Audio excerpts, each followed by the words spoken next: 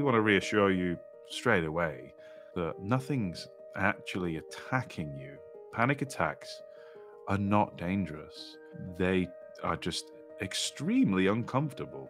We use the word panic attack. That's a generally accepted term. Everybody knows what it is. From a phenomenological perspective, it sure feels like an attack. So I get that. I understand why we say that. But is it really? Is it really an attack? We'll never, ever intend to undermine or devalue your feelings. I like to reframe the word panic attack to adrenaline flood or an adrenaline rush because one, that's more accurate, and two, it sounds less scary.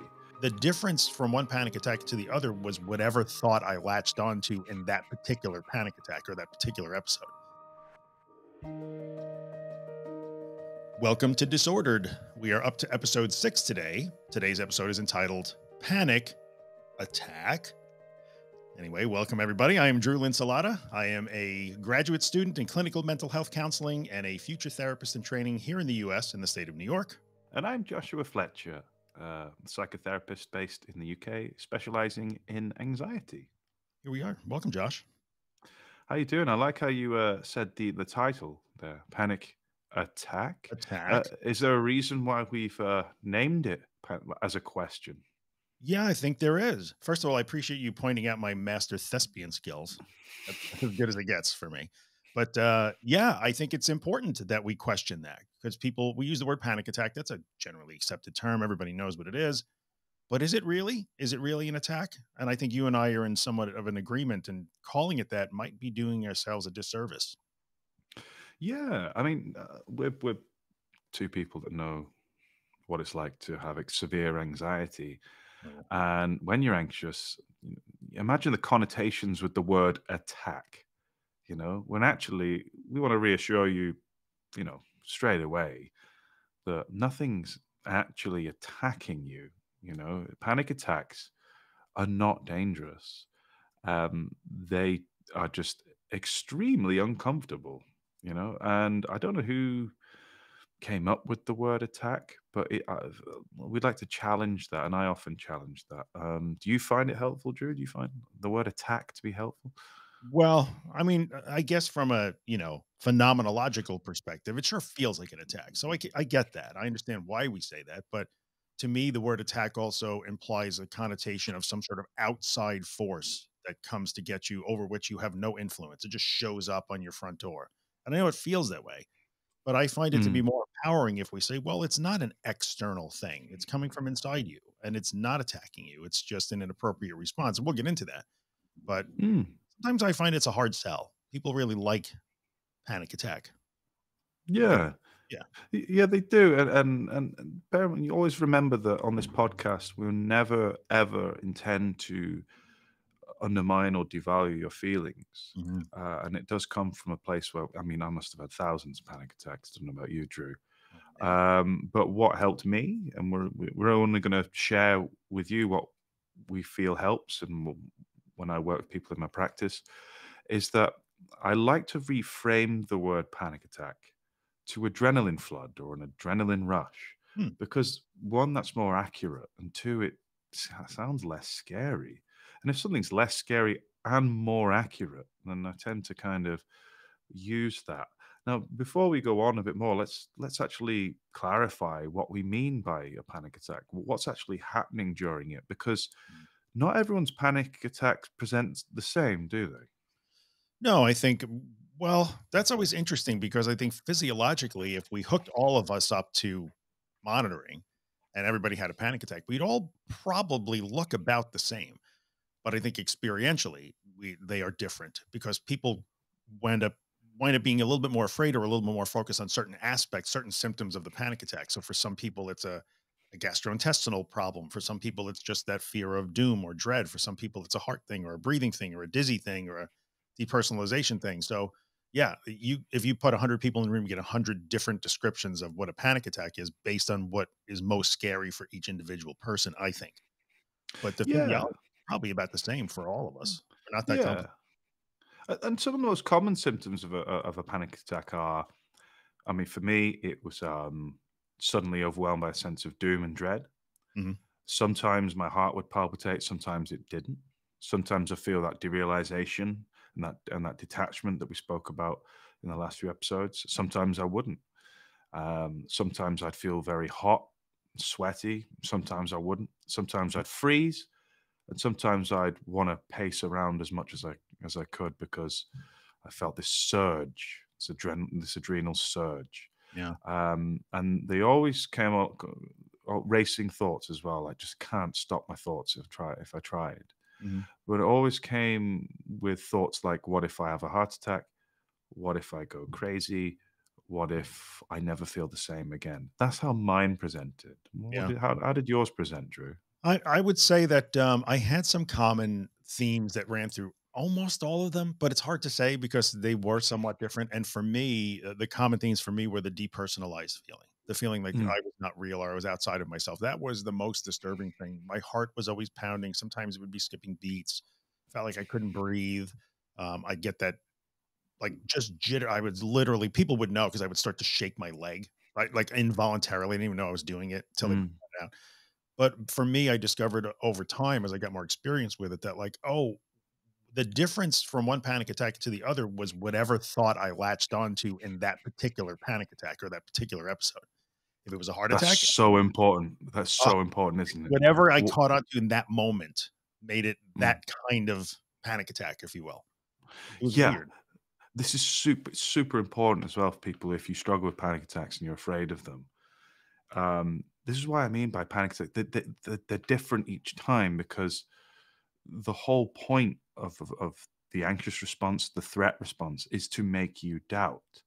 So Mm, if you constantly had panic attacks over the same trigger, the same non-dangerous trigger, if it was a dangerous trigger, an actual threat, then yeah, it's doing its job. mm, But if you're having the same panic attack over a trigger that isn't dangerous, then actually your threat response is letting you down because the threat response, the amygdala, rewires itself when you're exposed to it, and nothing bad happens. The brain remembers that, and so what you need to remember is that actually, it's okay for panic attacks to have different content.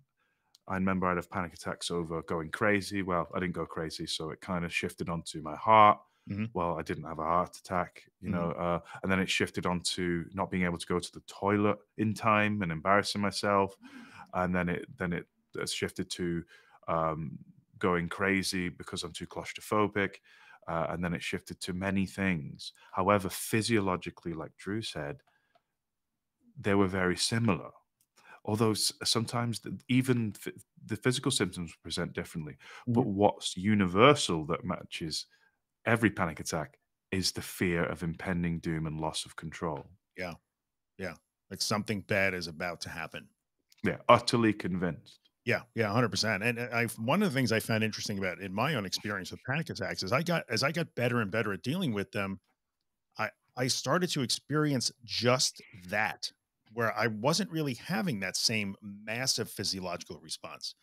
And I remember very clearly one night, I had become friends with a couple of different people on YouTube back in the day, and we would share our stories on YouTube. And I remember looking into my crappy digital camera from 2008, or whatever it was, and asking, "Hey, is it a thing to have a panic attack without the panic?" But what I was feeling was not a lot in my body, but I still felt terrified. It was such a strange experience. I get that question a lot from followers. Do you get that? I get that, and I had that experience. It was interesting. It was like my body was getting the picture, but my brain, you know, Amygdala. just it would not.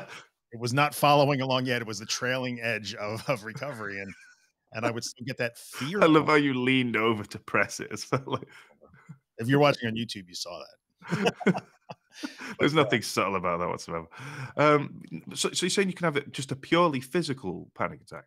yeah, for me, it actually was opposite. It wasn't purely physical. It was mental. It was just a feeling of fear, being afraid, being convinced that something utterly disastrous was about to happen to me, but without having that super elevated level of racing heart. It was just the strangest experience. I'd say that that's the majority of my panic attacks. Well, now they are. If I'm going to panic now, which happens Mm, very rarely, but it can happen, it will look more like that. yeah. Yeah. Oh, yeah, I think and to be honest, in my experience and working with people, that's the vast majority of panic attacks. Mm, How many times have you had a panic attack or spoken to people where people have had panic attacks in work meetings or at family gatherings in restaurants or out with their friends? No one can notice it other mm, than maybe a jittery leg, or right. maybe you've had to ask someone to repeat themselves, or you might be a bit pale, but the intense maelstrom of emotions inside are not really visible to Yeah. those around you. Maybe you get a bit blotchy, maybe you get a bit red or whatever. To you, that having the panic, that's probably feels magnified, but actually, most people don't notice panic attacks um, because yeah, they're not actually that obvious. Whereas on, if you see a panic attack on Netflix or Apple TV or something, that someone's rolling around on the floor, flashbacks because dad didn't come to your baseball game and all that, and gasping for breath as you're crawling across. Really, as someone who in this practice works primarily with panic attacks, I very rarely see stuff like that. Yeah. I think two of the more interesting along those lines, more interesting um, visual depictions of panic that you'll ever see is I don't remember. He was a news anchor here in the US. Dan Harris. I'm not sure. He actually wrote the book 10% Happier, which I only found out about after I wrote 7% Slower. Like, oh, how come nobody told me this? But Oh, anyway, he's the mindfulness dude, isn't he? yeah. And Yeah. he was on national television, ABC News, and he had a panic attack while doing the 6 o'clock news on national TV in the US. And when you see that video, it's on YouTube. He Mm, just goes blank. He's not it does not look like you would think. I know internally we feel like it's just a volcano mm, erupting, but he mm, just sort of goes blank, and it's a very accurate because he was literally having a panic attack on national TV. mm, And Ted Lasso, which is a show that I really love, mm. he started had I Ted love Ted Lasso Lester. having panic attacks, and I think that was a pretty accurate depiction. You could Ran. just see he just got really disturbed and just sort of left and went outside and sat on the curb, and he it was not rolling around and screaming, and it No? was Y really good. They did a good job with it.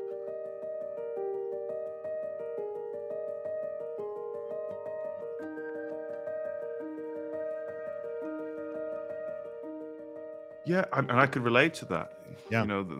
Remember when we're talking about the threat response, the fight, flight, freeze, and fawn, Mm, most of my panic, well, it mixes between freeze, like I just have to freeze, or sometimes it's get out. And it's a panic attack because, you have this urge to just get out. But remember, that is a deeply intrinsic, inherited part of your brain, the fight or mm, flight, that's literally like flight, run, there's danger. yeah. But what you've got on your side is that you've still got choice. Mhm, Now, the easy choice is to leave if you have panic attacks, which I did for a very long time and mhm, realized actually that doesn't help. mhm. Or you can start to, willfully tolerate it, which again, we'll talk about more of that further on in the podcast. But we just want to let you know that we know how it feels. Do you have a worst one, or do you have a top three of panic attacks? You know, I discovered, and again, in my own experience, that I kinda had to call myself out a little bit because for a while there, every panic attack was the worst one. This was the worst one. This Oh was the yeah, do you hear that? all Like the I had one. the mother of all panic attacks, Yes. the monster, the biggest of all panic attacks. When I actually no, they're all the same. You're either Yeah. 10 out of 10 anxious or you're not. So There's no, yeah. I have a top 1 panic attack, and that top 1 is the first one I ever had because it was such a memorable experience and so frightening, and it really kicked off all of the nonsense, but so I really only have a top 1, but that it was the mother of all panic attacks. This is where social media based support is always interesting because when someone, say in my Facebook group, says this was the most severe one I ever had, like, oh, be careful because social media has a memory, and Mm. then you can go back and show them here was the most severe one 2 months ago. Here was another most severe one 8 weeks ago. Here was the most severe one 6 months ago that you talked about. Yeah, and it's always an interesting proposition because people, I guess you're right. That's always an interesting moment, and I had to do that to myself. It's interesting as well what they mean by severe because physiologically it was probably the same, but Yeah. maybe they're talking about social consequences, or Yeah, our maybe this. interpretation. maybe the stakes were higher. Maybe it was the same anxiety attack, but it stopped them from going on holiday, or Sure. it was the Sure. same anxiety attack, but they had to leave the wedding early or whatever. And but what you got to remember is that this anxiety attack, panic attack, adrenaline flood, Mhm. um, it is the same physiologically, but we often measure it by the impact it's had on us socially. Yeah. Uh, Emotionally. yeah, yeah, like actually, oh no, I had an anxiety attack at home, and Mhm. actually, it was probably exactly the same physiologically as the one I had at work. But the one that I had at work, I had to tell my boss I had to go home. And so therefore, that is the mother of all panic attacks. That was the worst one yet, the severe. Yeah. Well, actually, no, kindly remind yourself that this is something that you're enduring all the time. Try not to rank them in order. It doesn't help, does it, Drew? No, I don't think it helps at all because the propensity will be, and I get this, it's not a crime, by the way. It's not wrong to do this. It's It is a natural. crime, and we will personally come and arrest you. You will be thrown in some sort of 1500s British jail. And so All right, governor. that's exactly right. But I think to me, it was the realization that, like, well, these are all kind of the same, and it's just, and I get this because I would say, yeah, but this one felt so much scarier. And I like the idea for you, like it's the external consequence that it has that can influence that. But people will often say to me, yeah, but it just felt scarier. Okay. But there's method to that. There's a reason why your latest panic attack is always the scariest one, Yeah. and that is because that's the brain doing its job. Yeah. It Yeah. has to fill you with doubt. So people who struggle with anxiety and panic attacks, including me, including Drew, Mhm. is this next one is scarier than the last one because when you're experiencing it, you are experiencing the maximum amount of doubt possible Mhm. because fear is doubt. That's all it is. The whole point of fear is to make you doubt. So you can't experience a panic attack rationally because it shuts down that part of your brain, opens up the threat response, the amygdala, Mhm. which triggers that physiological response, which gets you going because it is doing its your body and brain is doing its absolute best to persuade you that you are in danger. So Mhm. you will hear stuff like, what if this is the panic attack that makes it worse? What if you're finally going crazy? What if this is the time where your heartbeat, heart explodes, in Yeah. front of everyone, and whatever? What if you collapse and faint? What if this is the time you've really got to worry? But actually listen to that. That's actually the mechanics of your brain going, it's trying to help you. It's going, well, what if it's Mhm. this? What if it's that? Mhm. Because it doesn't understand why your body is full of adrenaline. It Yeah. doesn't understand why your peripheral vision is opened up scanning for dangers. And It has no idea. And so it's just giving you suggestions. It's going, well, maybe it's that. Maybe it's that. So when Drew said before, like, well, it latches onto something, that's exactly right. Because it's like, well, today maybe it's this, maybe it's that, maybe it's because I'm not getting enough sleep, maybe it's because of this. It's trying to help you by understanding the mechanics of when you have a panic attack, in inverted commas. yeah.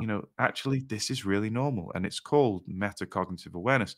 And that was massive for my recovery. I don't know about you, Drew. Yeah, understanding what it was. Like this is I understand it's trying to tell me and fill me with doubt. Really good. I have a little anecdote I could share about that too, but it's never actually proven itself out to be true. So I understand that it really wants me to listen to it and obey it. I get that. And I appreciate what it's trying to do. But if I keep obeying it, it's going to keep doing that. And nothing ever gets better when I do that on the long term. If I run out, I feel better in that moment, but then But I'm back. what if this is the time, Drew, that What if that, this that, is the that one? they're wrong? Yeah. So Yeah. interestingly, I think, and the idea of like what the consequence could be is always such a big one. But what if? And so when you ask a large number of people, which I certainly have the privilege of doing, and you do too, we have relatively large audiences that we are addressing. We have the privilege of that. What is one thing that keeps you from moving forward in your recovery? There were themes when I asked that question, and many people answered it. And one of the top theme was doubt. But what if this time was the number one thing? What if this time? And I think you have to remember that system that Josh is talking about, that fear, that threat response system, it also has nothing to do with social systems, relationships, work, school. It's not interested. It has no knowledge of those things. It doesn't care that it's ruining your grandma's birthday party. It doesn't even know it's grandma's birthday party. It has one job, and that's all it's doing. And it's really good at getting really loud and seeming really important and very urgent, but it's just doing the thing it's designed to do. That's it. That's all it's doing. Hmm. So is that an attack?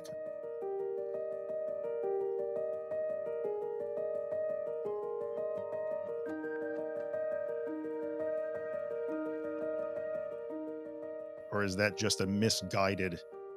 Is it a bug? We can call it anything we want, but that's, I think, why we talk about, like, well, maybe we should rephrase the idea of attack. It's just Mm. it's a it's doing it at the wrong time. Yeah. And just remember as well, like, yeah, it's a mechanism that's uncomfortable, but you're not being attacked. You are safe. Mhm. No one's ever died from panic attack, you know? But of course, what's really interesting when people have panic attacks, the whole purpose of the threat response is to make you doubt, a bit Yep. like the cave analogy and the lion Yeah. analogy and stuff like that. And so be prepared for your brain to do exactly what it's supposed to do. You're not broken, but Yeah. it will say, "But what if I'm the first?" That's exactly right. Well, What if I'm the first? Oh, my great grandma died from her heart condition. What if I've inherited that and this panic attack pushes me over the edge?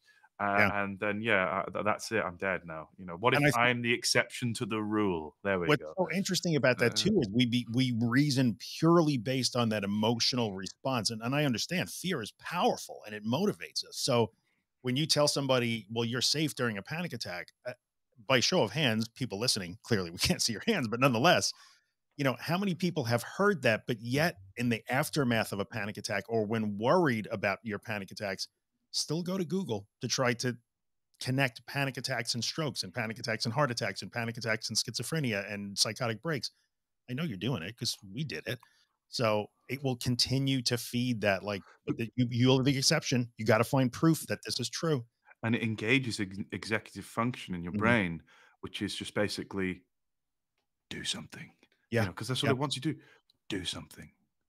And Yeah. how many times did you have that, Drew, where it's like, do something? This is why I don't really like the phrase sit with it.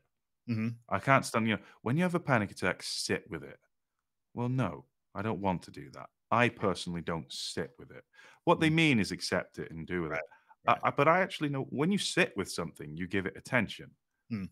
So if I was to rephrase it, like I'd sit with my back to it, maybe I'd sit Good. and ignore it, but I'm not going to sit with it because I'm going to acknowledge it. Okay, it's there, but my brain is this whole part of me, this threat response, and part of it is the do it, do Yeah. it. Actually, I'm just going to be like, well, I'm just going to do what non-anxious me was doing because anything that diverges from what I was originally doing is telling the brain that, yeah, you're right to make me feel anxious right now. Yeah. So if I'm sat there and I'm reading a book or whatever, and I'm having this threat response, bang, panic attack, adrenaline rush, adrenaline flood, whatever you want to call it, and I'm reading, and suddenly it hits me. Am I going to put that book down, and start? No, I'm not. I'm going to try to Yeah. continue reading the book. Is that book going to be easy to read?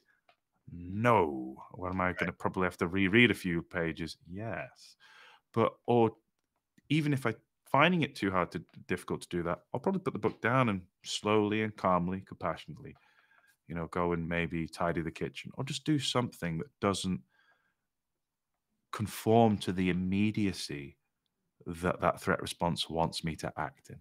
Yeah. Yeah. Because I think the threat response is the don't just sit there, do something. But in reality, it's the best response is the other. Or don't just do something, sit there. But it's not literally sitting there. It's Yeah, I yeah. suppose that could work if sitting with it. Where what do you Well, think you know about what? the If I sit with it was thing? Do you like it? no, I agree with you 100%. I don't like sit with it. I don't like I've used it and then it causes confusion and people will ask, I don't know, but I'm sitting with it. Well, what were you doing when it happened?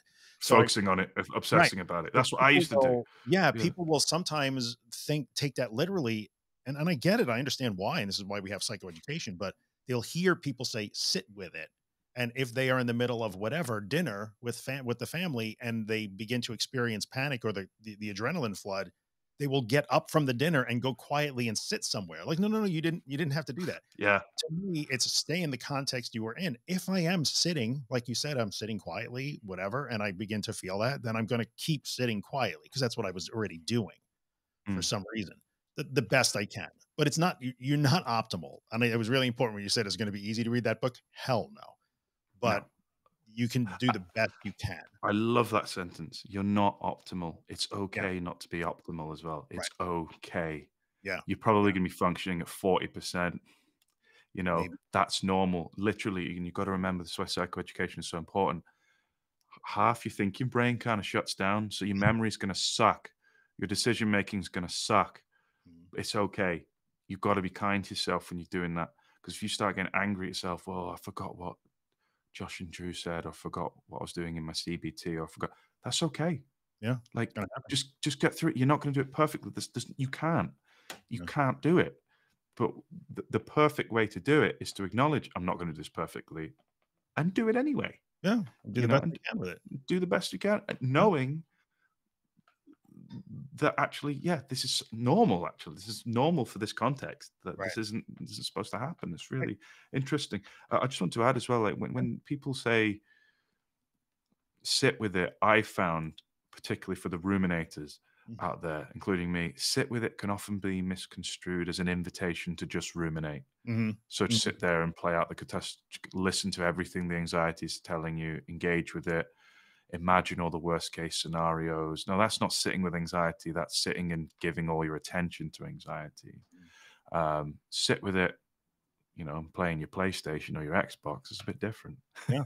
And it's gonna take a while to figure that out. You'll get it wrong, you'll stumble. That's okay. You get Mm. for me, I got way better at understanding what to do, inverted quotes, I guess, when I the more I practiced. Sometimes I did a better job and sometimes I didn't, but each time it taught me a little something about what sitting means, what being active, what engaging means. You're learning as you're going. So not people don't rarely ever just get this right. Oh, Josh said to do this, and then boom, I did it, and wow, everything changed. No, it's a process. No, no, no. And you've got to Yeah, again look out for the perfectionism in you that you can't do it. It's impossible. The yeah, paradox is there. You cannot to do it perfectly is to accept that you're not going to do it perfectly. yeah. And for some people, like, what on earth is that man talking about? I don't like that.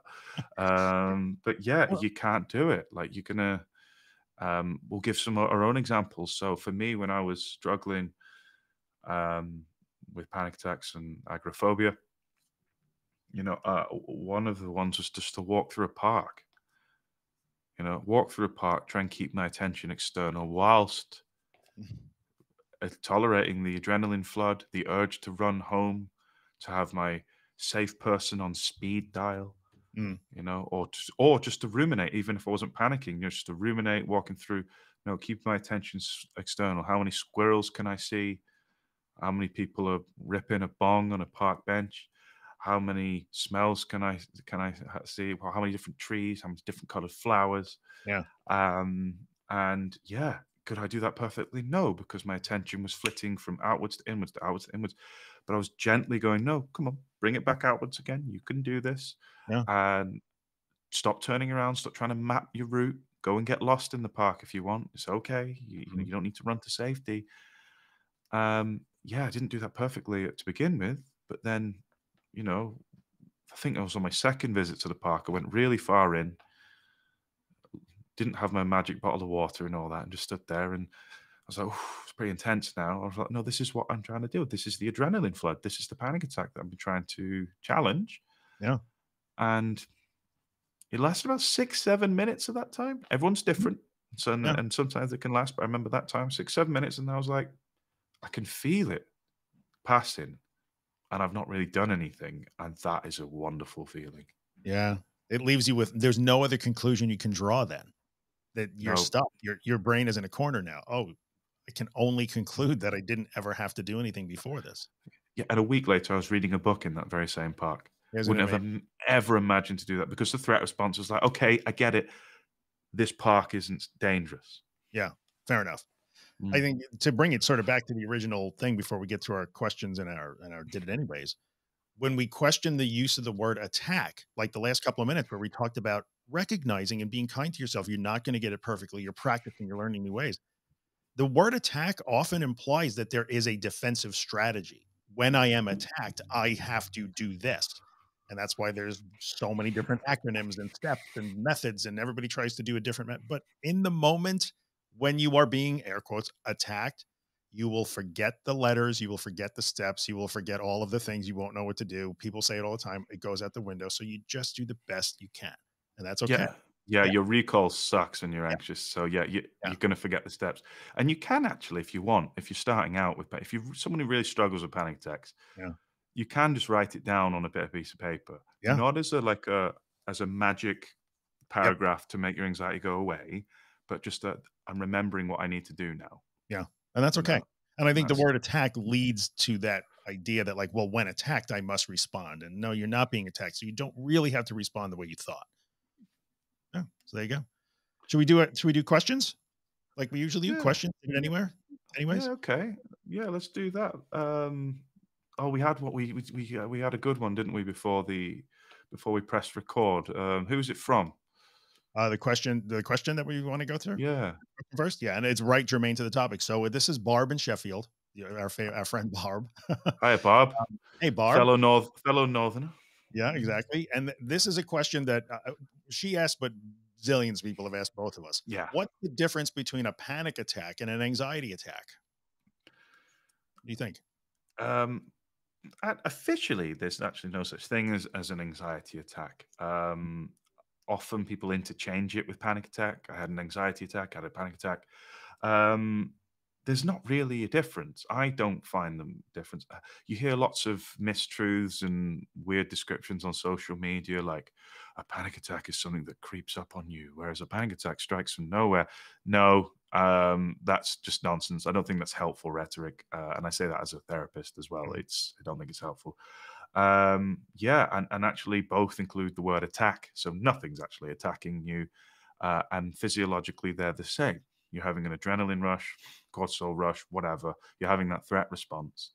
Another one I hear on social media is one has a trigger and one doesn't. It's like, no, it's just nonsense. There's no official definition of that. Mhm. If you're going to keep one, just call it, well, you can choose whatever one you want. And then I just reframe that. Like I'm just having an adrenaline rush, whether it's an anxiety attack or a panic attack. Yeah. Unfortunately, I hear stuff like, oh, I'm doing well with my anxiety attacks, but I'm afraid that a panic attack might get me. And I was like, that doesn't mean that means Right. nothing. There's Yeah. actually what I'm hearing is you've been doing really well tolerating your anxiety attacks. There's nothing different. There's not a mega one hiding around the corner for you, which is quite relevant to what we've been talking about today. Yeah. I think that because the difference, to me, I would question the question itself. Like, well, why do you need that information? What does it inform? What does it tell us? I mean, listen, psychoeducation is important and Mm, having understanding is certainly important, but there comes a time when that question smacks of there's a line across which I will still believe I cannot cross. So please tell me when to know it's an anxiety attack because that I'll deal with, and when it's a panic attack is that no. Like what are you gonna do? 100%. Yeah, what are you going to do with this information? If we had a definition that all the clinicians in the world agreed on, which we do not, because there is, like you said, there is no definition of an anxiety attack. What would you do with it anyway? Oh, okay, I'm all right if I have an anxiety attack, but not if I have a panic attack. I gotta go home. That's Yeah. that's not helpful. Also, you've missed out on the fact that you've probably been absolutely nailing it Yeah, this whole time yeah, because you've poured all your energy into, oh, but then there's that one that I can't handle. When yeah. actually, you've just been nailing it this whole time. You've been doing brilliantly. I got to Uh, make a topic entry here in our log because this is a thing we'll have to talk about. But it leads you to if you are doing really well with your anxiety attacks, but you're afraid of your panic attacks, I would posit to say that you might not have a panic attack the way you define it because you help to make that. And if you're Yeah, doing really well with the anxiety attack, you're not pouring the gas on the fire, the petrol on the fire anymore. So, absolutely. yeah. Yeah, no, absolutely. Yeah. Anyway, good Uh, question. Thanks, Barb. That's a great question, Bob. Thank you. As always, I've got a good did it anyway. Let's do it. Apologies, I don't have. I screenshot this did it anyway from a while ago, but I didn't have their name. They didn't give me permission to give their name either, so I'm just going to read it out anyway. Um, I'm not sure where people are putting these hashtag did it anyways, but I want to include my own. On the weekend, I went to Brighton Pride. Always wanted to go there. It was my first trip away since pre-pandemic. I sat on the curb as the parade went by. No one around me would have noticed a nuclear bomb detonating in my head. I wanted nothing more than to reach out to my partner and demand we go home. Not the hotel, home, 50 miles away. I didn't. I stayed with it. The peak passed. Sure, I had an anxiety hangover with wobbles after, but I stayed the whole weekend. Now my amygdala knows that going away is safe. Oh, look, that's a banger, that one, isn't it? Hashtag did it anyway. That is really good. That deserves a round of applause right there. Very good. That is the most British did it anyway I've ever heard. Oh yeah. Brian's a lovely place. Wobbles. Yeah, like I can't do any better than that. Mine comes from my Facebook group. Again, I won't use the person's name, but this person said just a couple of days ago, she said, I am on day 17 of not checking my blood pressure. To be honest, it's huge, right? I'm a bit scared to check it now since I felt it's been so long since the last time I checked it. And, you know, I know we talk all the time about doing things like sort of an agoraphobic context, but this is a health anxiety context. 17 days without checking her blood pressure is a huge did it anyway. Outstanding. Absolutely outstanding. Well, where's that applause button? Where's that applause? I mean, not applause. We've got a crowd in here now. We're applauding. That's video audience. Please, everybody, calm down. We have a time limit. Superb. Well done. And I know how difficult it is just one more check. One more check. Now you don't need to. Yeah. Well done. I think we're good. That's episode. Thank you, Drew. I think we should probably spend an episode talking about how to talk to yourself or a loved one during a panic attack. I think that'd be a nice follow-up one. What do you think? How about we do that the next episode? All right, then see you in 10 minutes. I'll go get a cup of tea. How about we're wearing the same things in that episode? Sure. We will record that one next. So stay tuned next week. We'll talk about that one. And I'll be back in a minute to wrap this one up and give you guys all kinds of cool links and stuff. So thanks, everybody. Thanks for tuning in. Yep. Hey, it's Drew. Thanks for joining us for this episode of Disordered. Josh and I both hope that you're finding it helpful in some way. For more information about Josh or me or the Disordered podcast, find us on the web at disordered.fm. That's disordered.fm. Pop on over and find links to our social media platforms. Join our mailing list so we can let you know when new podcast episodes are available. And we'll send you easy ways to ask us questions and share your wins so we can answer questions on the air and share your successes with the community. And if you're listening to the podcast on Apple Podcasts or Spotify or any platform that lets you rate or review, do us a favor and leave us a 5-star rating and maybe write a review if you're digging Disordered. It really helps us out and we appreciate that. Thanks again for coming by, and we'll see you in the next episode.